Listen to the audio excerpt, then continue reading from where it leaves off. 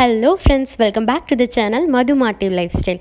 இன்றைக்கி நம்ம சேனலில் தேர்ஸ்டே vlog தாங்க பார்க்க போகிறோம். நான் மார்னிங்லேருந்தே வீடியோ எடுக்க ஸ்டார்ட் பண்ணிட்டேன். ஸோ பாருங்கள், மார்னிங் இப்படி தான் இருக்குது. லைட்டாக உங்களுக்கு பேக்கில் சாங் கேட்கும் அப்படின்னு நினைக்கிறேன். மார்னிங் ஆனால் கோவில் எப்போவுமே சாங் போட்டுருவாங்க. ஸோ அதுதான் உங்களுக்கு கேட்குது. இன்றைக்கி ஒரு சிம்பிளான வெஜ் லஞ்ச் மெனு தான் எப்படி பண்ணுறது அப்படிங்கிறத நான் உங்களோட ஷேர் பண்ணுறேன். ஃபஸ்ட்டு அவியல் தான் பார்க்க போகிறோம். அதுக்கு என்னென்ன தேவைன்னு சொல்கிறேன். தேங்காய், சீரகம், சின்ன உள்ளி, பச்சை மிளகா, மஞ்சள் தூள். ஸோ இது எல்லாத்தையுமே நான் எடுத்து வச்சுருக்கேன், பார்த்துக்கோங்க. அப்புறமா அவியலுக்கு தேவையான காய்கறிகள் எல்லாத்தையும் கட் பண்ணி வச்சுருக்கேன். என்னென்ன வெஜிடபிள்ஸ்னால் கத்திரிக்காய், வாழைக்காய், முருங்கைக்காய், கேரட்டு, வெள்ளரிக்காய், தடியங்காய், தென் புடலங்காய், சீனரக்காய், அப்புறமா சேனை. ஸோ இது எல்லாத்தையுமே நல்லா நீட்டாக கட் பண்ணி ஒரு பவுலில் வாட்டர் ஊற்றி வச்சுருக்கேன். நீங்கள் காய் கட் பண்ணும்போதே தண்ணியில் கட் பண்ணி போடுங்க, இல்லாட்டி காய் வந்து கொஞ்சம் கருத்த மாதிரி ஆகிடும். ஸோ அதனால தான் இதை நல்லா வாஷ் பண்ணி எடுத்துக்கோங்க.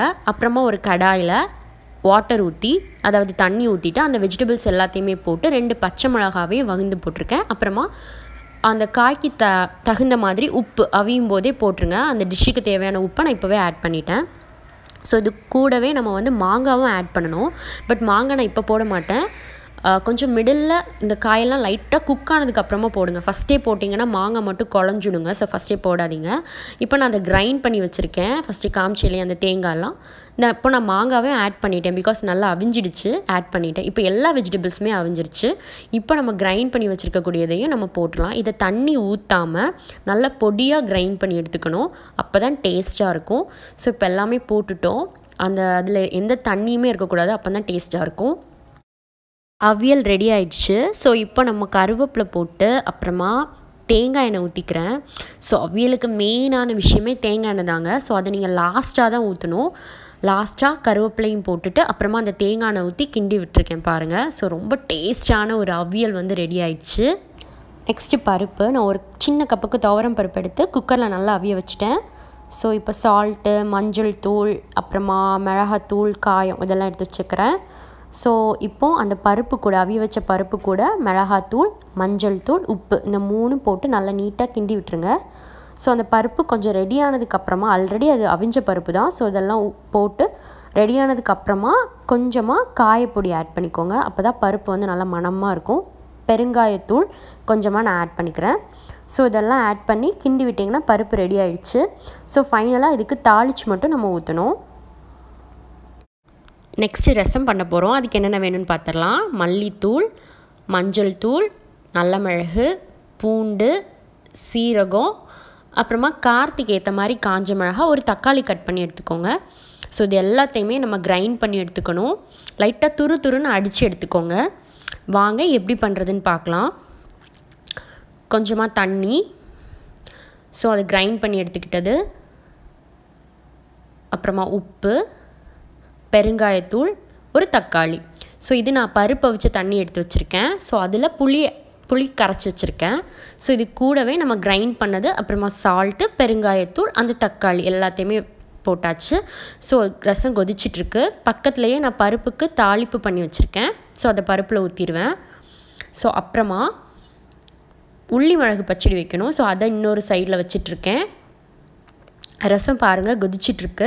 ஸோ ரசம் நல்லா கொதித்து வரக்கூடாது. லைட்டாக அப்படியே நுர வந்து ஓரளவுக்கு கொதித்த உடனே நீங்கள் ஆஃப் பண்ணிடணும். அப்போ தான் டேஸ்ட்டாக இருக்கும். ஸோ இப்போ ஃபைனலாக நான் இந்த சைடில் உள்ளி மிளகு பச்சடி வச்சிட்ருக்கேன். ஸோ அதுக்கு உள்ளி சின்னதாக கட் பண்ணி, சின்ன வெங்காயம் கட் பண்ணி எடுத்துக்கிறேன். ஸோ அது கூட பச்சை மிளகும் நான் போட்டுக்கிறேன். ஸோ அது வந்து நல்லா வதங்கினதுக்கப்புறமா அதில் கொஞ்சமாக புளி தண்ணி ஊற்றணும். ஃபஸ்ட்டு நல்லா அதை வதக்கிக்கோங்க. ஸோ வதங்கிடுச்சு இப்போ பாருங்கள். ஸோ நாங்கள் புளி கரைச்சி வச்சுருக்கேன். இதையும் இது கூட ஆட் பண்ணிக்கிறேன். ஸோ புளி தண்ணி ஊற்றி அதில் அந்த பச்சை மிளகாவும் உள்ளியும் நல்லா அவிஞ்சதுக்கப்புறமா இது கூட நம்ம வந்து என்னென்ன தூள் வேணுமோ அதெல்லாம் சேர்த்துக்கலாம். ஸோ இது நல்லா அவியட்டு ஃபஸ்ட்டு. இப்போ பாருங்கள் அவிஞ்சிடுச்சு. இப்போ நான் மஞ்சள் தூள், மிளகாத்தூள், உப்பு இந்த 3 சேர்த்துக்க போகிறேன். ஸோ தேவையான அளவு மஞ்சள் தூள் போட்டுக்கலாம்.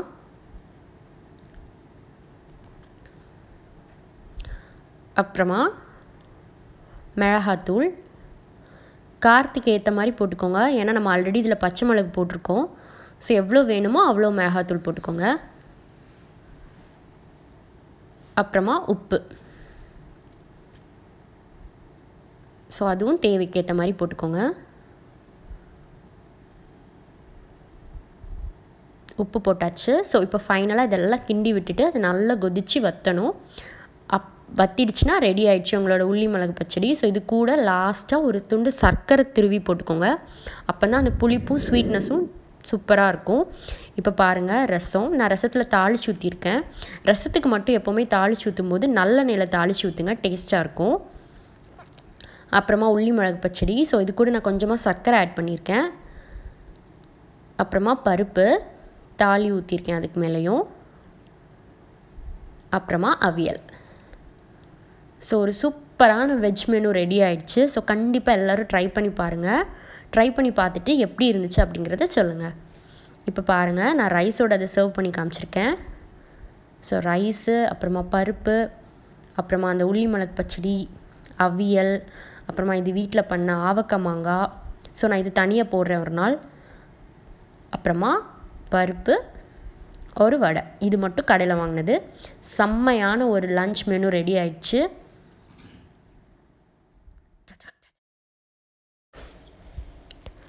ஈவினிங் ஆயிடுச்சு. ஸோ தேர்ஸ்டே ஈவினிங் அப்படிங்கிறனால நாங்கள் எப்போவுமே சாய்பாபாவுக்கு வந்து தேர்ஸ்டே ஈவினிங் ஆரத்தி எடுப்போம். ஒரு நெய் விளக்கு ஏற்றி, அப்புறமா சாம்பிராணி ஏற்றி, பாபாவுக்கு ஏதாவது நெய்வேத்தியம் படைச்சி ஆரத்தி எடுப்போம். நான் இன்றைக்கி பால் தான் வச்சுருக்கேன். அப்புறமா ஆரத்தி எடுக்கிறேன். ஸோ அதை தான் நான் உங்களோட ஷேர் பண்ணியிருக்கேன். பாருங்கள்,